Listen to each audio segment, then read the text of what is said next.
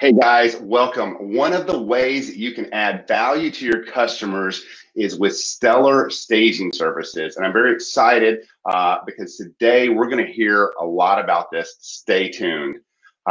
Welcome to Realty Hack, where we look at the best practices that top agents and teams are employing to increase their production.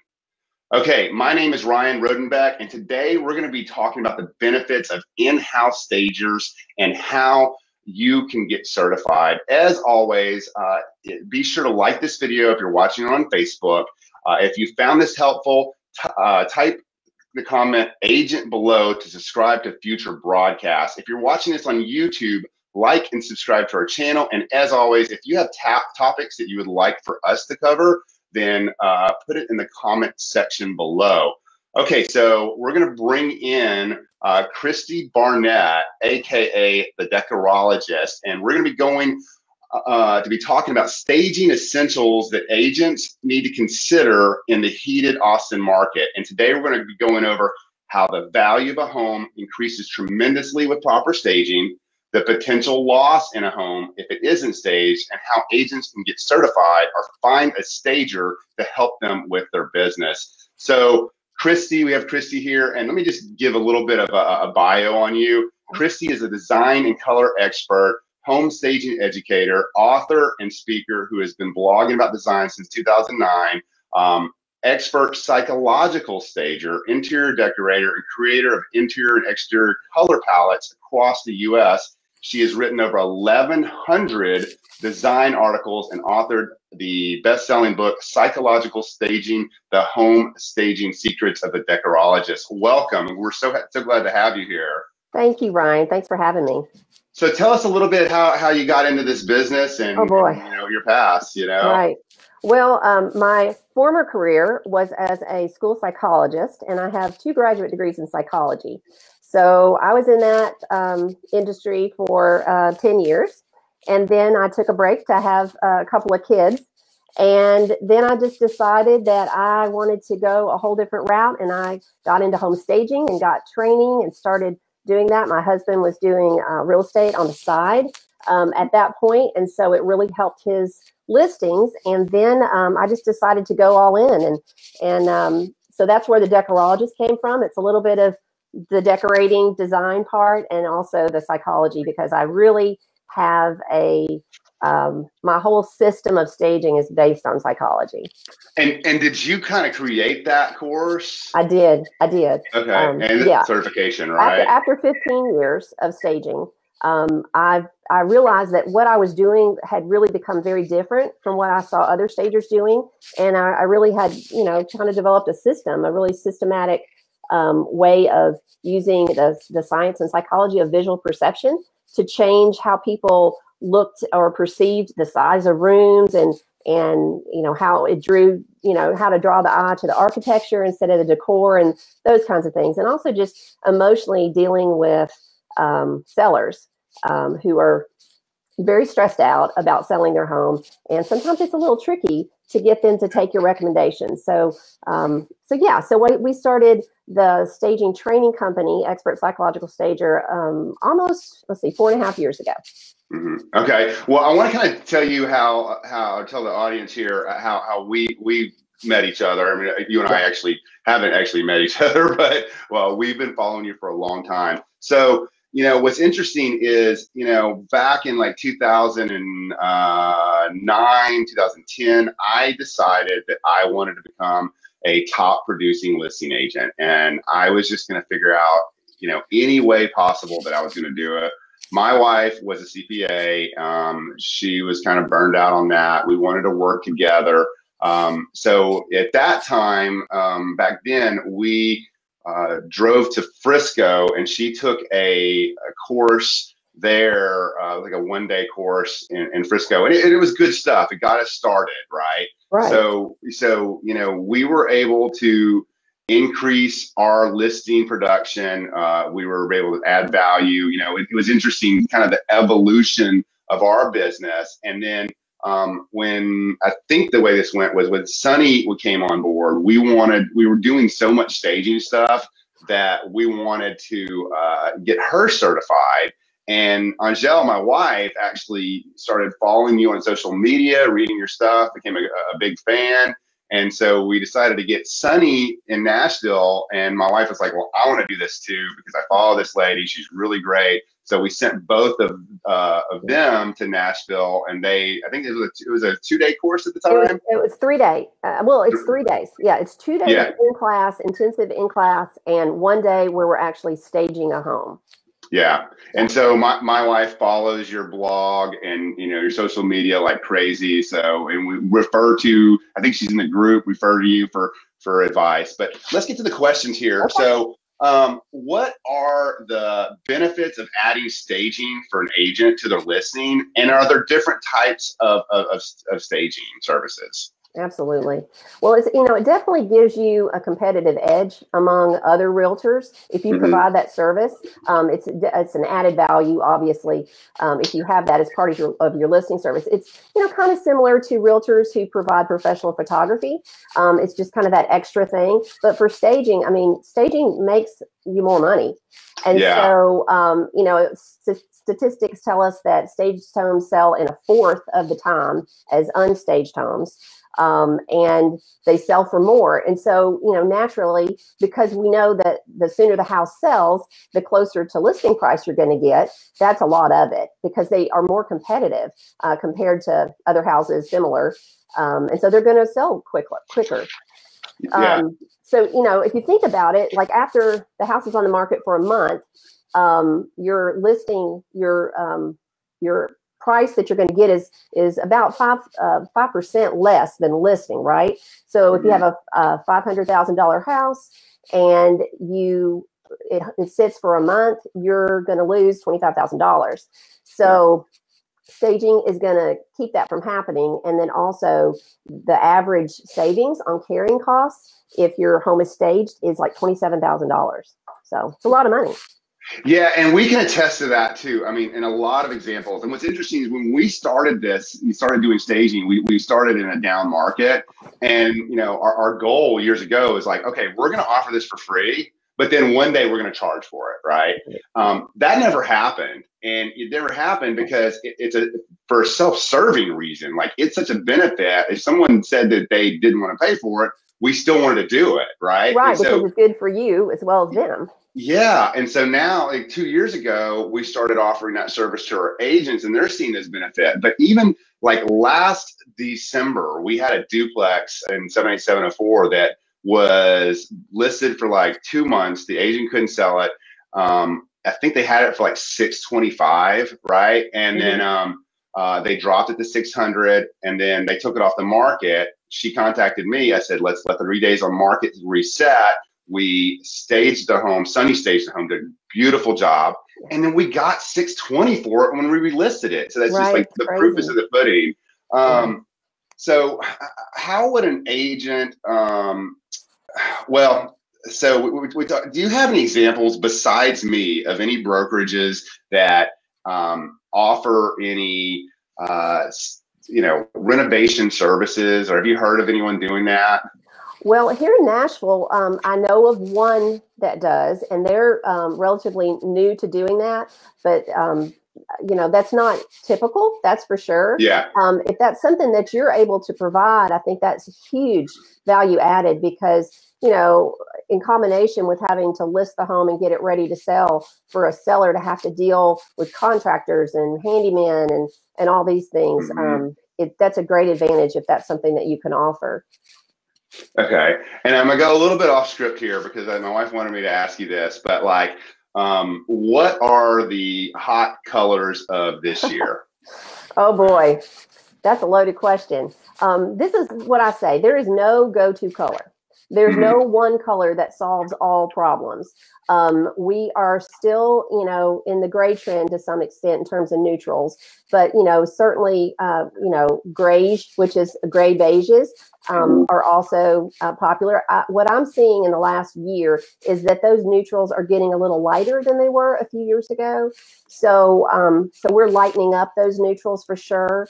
You know, obviously white is big, kind of that farmhouse look, kind of depends on what part of the country you're in, but you don't want to go all white all the time because that can look pretty dead. in a lot of homes too, depending on architecture.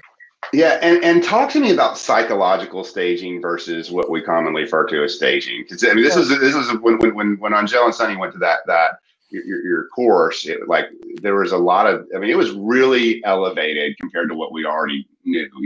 So we'll talk about that. Well, I think there's just the misconception is that staging is decorating, and it's so not. It's marketing strategy. And, so I know there have been brokerages that I'm aware of where there's a team member, a listing agent who has a wife who likes to decorate, and she comes in and stages the houses, and decorating is not staging, and it's not the same thing. So we want to depersonalize and make it appeal to a very wide audience. And so that's one thing when I go in and do a staging consultation, I try to explain to the seller, this is not about your decorating. Your decorating is beautiful. Your home is beautiful, but this is a marketing strategy. And so we're going to try to do things that meet specific goals. And some of my goals are to make every space, every room appear larger than it does when we go into the space. And there's lots of ways that you can arrange furniture and arrange art and use paint color to visually expand spaces and make people think the room is bigger than they thought it was, than it truly is. So it's like we're manipulating the visual perception. Yeah, and especially when you walk in that room and there's a wraparound couch that just takes up the entire room. Yeah. We have a storage room full of stuff that we use, and we have about 7 couches, and it's one of those things that, like, that's the most common thing, is like telling them, look, just put your stuff into a garage bay or in storage or whatever. And this one thing, if nothing else, will help it out as well. Sure. And do you typically, when you're doing staging, do you recommend paint color changes? Absolutely. Yeah. In my training, a big part of my training is in paint color. And that's something that it was not the case when I did training. And a lot of stagers really don't even know how to do paint color consultations. But I think that's really, really important, because color accounts for 90% of consumer decision making, which is crazy, right? It has so much more influence than we think. And even though a lot of people think, well, somebody can repaint this, most people can't see past what's there.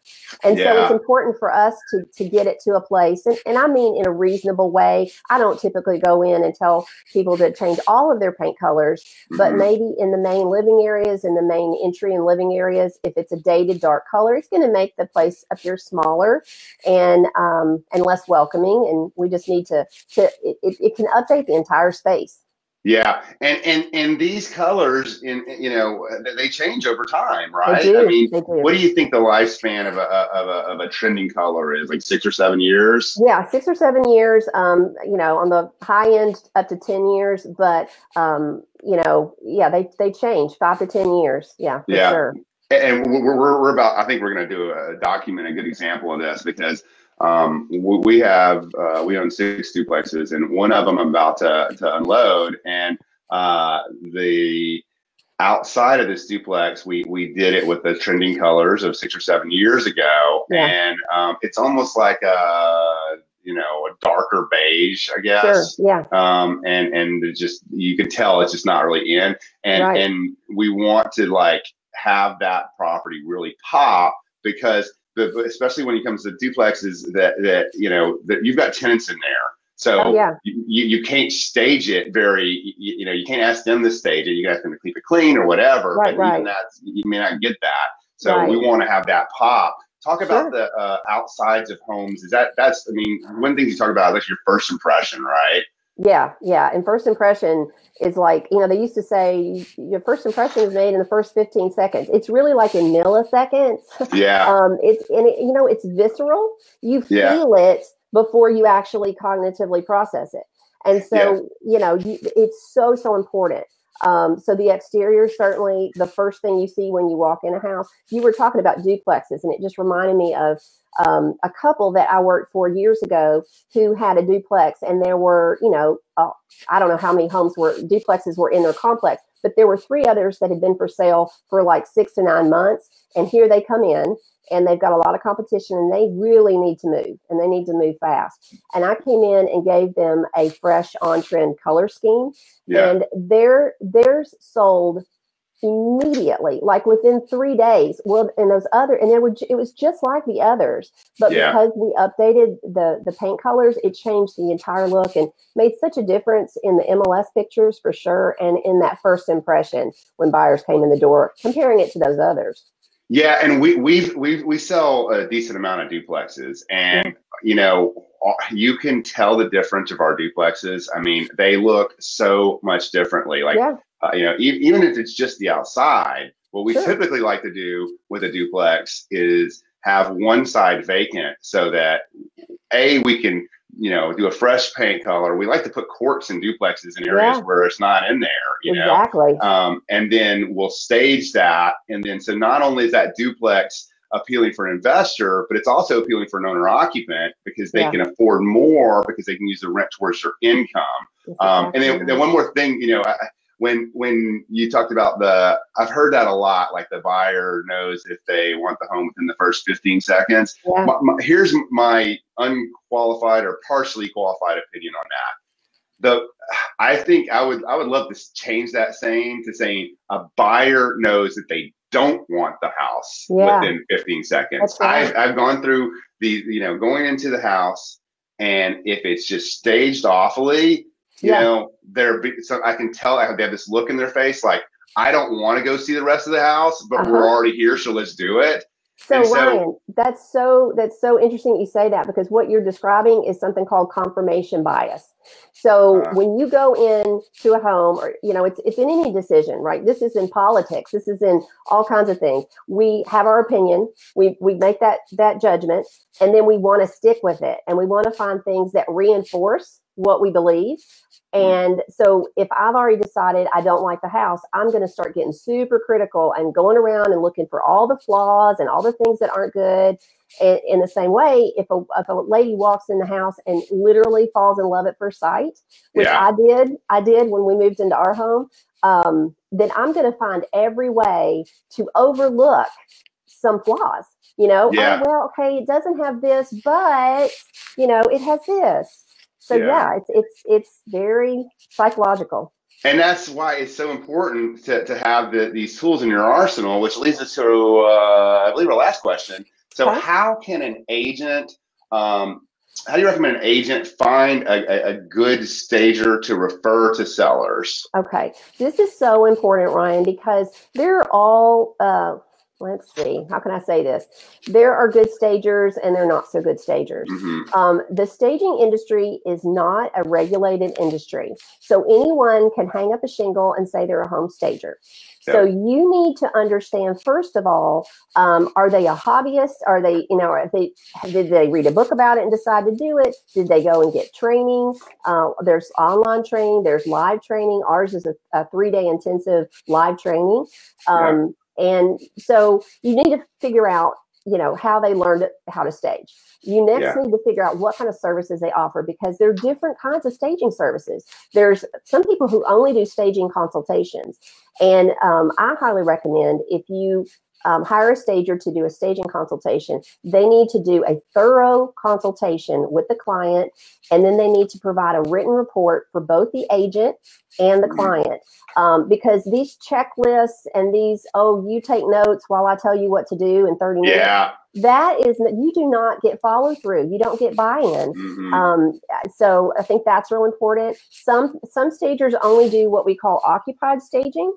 And that means, you know, the buyer lives in the home and they bring in props and rearrange their furniture and do that kind of thing. And then others specialize in vacant staging for empty houses, where you do rental furniture. So you need to find out if that stager, you know, what services they provide. And then the other thing is, you really need to ask them to see their before and after portfolio. You need to see what they're capable of. That's huge. Yeah, that's so funny. What's interesting with that is that's been a big part of our marketing for, you know, my listings and for the agents' listings, is like for the past several years, when I go into a house, I'll go in, because you want your portfolio to look good, right? So I'll go in with this, this camera, Right. which is admittedly not good, and this is the Right. before version, right? Mm-hmm. And then the after version is with professional photography and wide angle lenses, and it just makes the world of difference, and it adds so much clout. And I thought that was the last thing, but one more question: how can an agent or an agent's assistant or someone on their team get certified to stage homes? Specifically, let's not talk about your online courses. Let's talk about with you. How can they do that? Well, I offer courses 3 times a year. I have one coming up next month in March 14th through 16th. I still have a few slots left. I think we have 4 seats still available. But it's here in Nashville, which is a great place to visit. If you like Austin, you'll like Nashville. But anyway, we offer that live training. You can go to my website at thedecorologist.com and go to the tab that says Learn from Me, and you'll see a drop down and you can find out more about that course.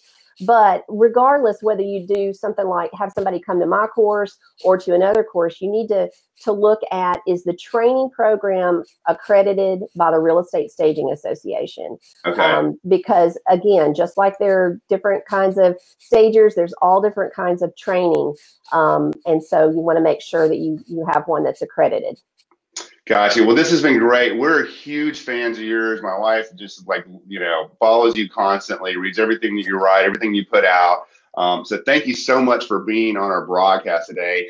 We really appreciate it. For those of you watching, Kelly is going to be putting links to her site in the comment section. If you're watching this on YouTube, it's going to be in the description below. And don't forget, if you like this video and you're watching this on Facebook, if you found this helpful, be sure and type the word comment agent below to be subscribed to future broadcasts. Once again, if you're watching this on YouTube, hit the like button, hit the subscribe button. If you have any suggestions, feedback, comments on anything that we've covered today, or any questions for myself or Kristie, please engage with us, and we'd be happy to answer any questions for you.